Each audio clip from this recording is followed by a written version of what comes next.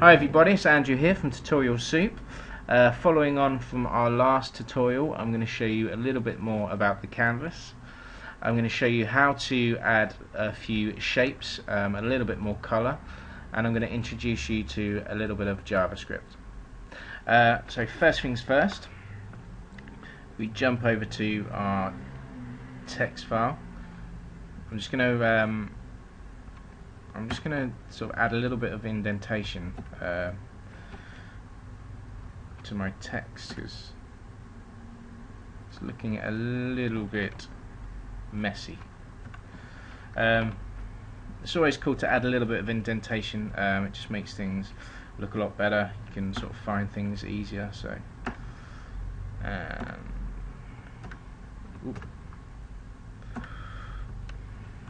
yeah.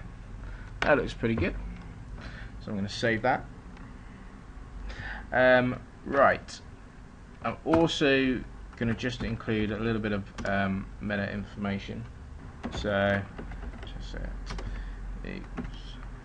UTF stroke 8. Yeah, that looks pretty cool. So save that. That's just a little bit of information about the character set. The encoding of the character set.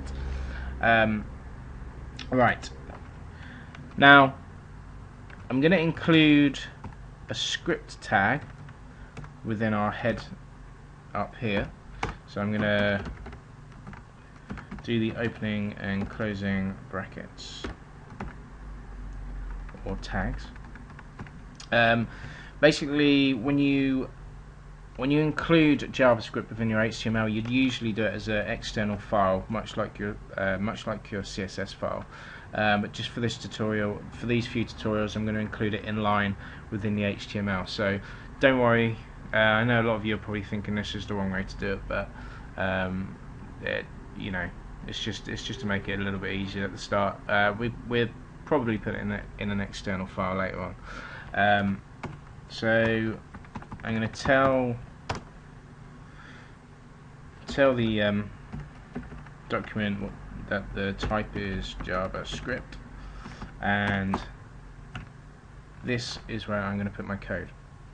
Now, in order to draw on the canvas, we need to know that all the elements of the page are finished loading. This is so that the document is fully loaded before the JavaScript gets executed. So in order to do that, we include a simple little function called window.onload. So what we're saying is once the window is fully loaded, we're going to call a function, and this function is where we are going to write our code. So we can test that this is working properly. So what we want to do is, once the window has fully loaded, so once we refresh it and once it's fully loaded, we're going to get it to say hello. So if I now go over to my document and press refresh, something didn't work. So window.onload equals function blah blah blah blah. Okay, basically the reason why this isn't working right now is a very simple thing. When I defined the type JavaScript, I forgot to put text stroke JavaScript. So if I now save that and refresh the screen, up pops the alert box saying hello. So we now know that this code is working. So if we get rid of the alert, so now we're going to start drawing some shapes to the canvas. Eventually, further down the line, we're going to be making a game. We're going to make it so you can move characters around the screen. But for now, we have to start from somewhere. So I'm going to put a rectangle on the screen. In order to do this, we need to access something called the context, the 2D context of the canvas. So I'm going to access the 2D context like so. Variable. So I'm going to create a new variable, and this variable is going to equal document dot get element by ID. This element. So what I'm going to do is I'm accessing the document and I want to grab this element here, so I'm going to put game canvas, and now the game canvas is going to be saved in the variable game. So now, in order to get the context, I'm going to access the game variable getContext 2D. So now this is going to allow me to draw some cool shapes on the actual canvas itself. All I have to do is call to the context variable, like so. So I'm going to go context fill rectangle. Now, because the actual default color of a rectangle is going to be black, what I'm going to do is I'm going to create a different color so it doesn't disappear when I put it to the canvas. So I'm going to put fill style. This is going to be RGB. It's going to be RGB value, so 255. Hopefully this should put that there.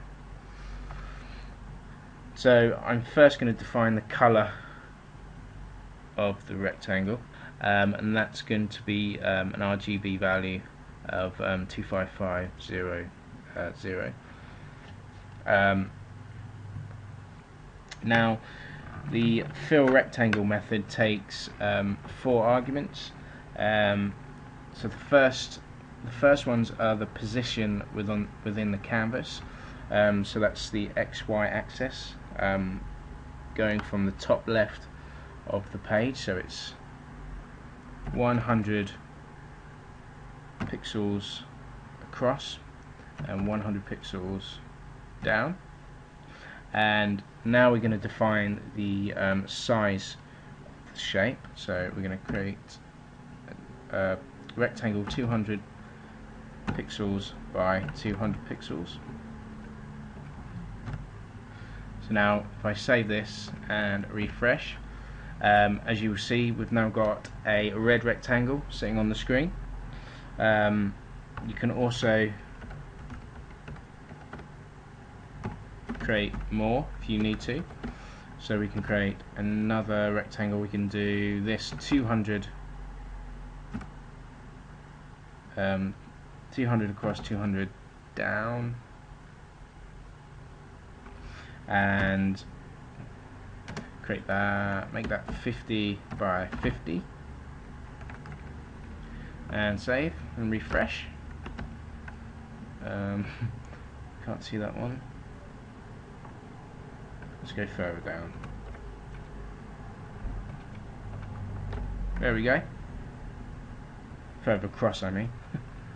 So the first rectangle is 100 across and 100 down, and then we have created the actual rectangle itself is 200 by 200. So the first 2 arguments are the position from the XY axis, going from the top left of the screen, so X and Y, and then it's the width and the height, and then the next one is 400 across and 200 down, and 50 in width and 50 in height. So that shows you how relatively easy it is to draw shapes to the canvas. There is a more efficient way of drawing this function, because the window.onload function isn't actually that great. It's maybe a little bit clunky. So what we're going to introduce in the next tutorial, I'm going to introduce you to Jquery, which is basically just JavaScript just made simpler, and it's a lot easier to use, and you'll be able to create things a lot quicker. So that's it for this tutorial. In the next tutorial I'll show you how to do lines, and I'm going to also show you how you can create circles. In a few tutorials time we'll be animating these shapes so they can move around the screen. So I hope you enjoyed this tutorial, and I will see you in the next one.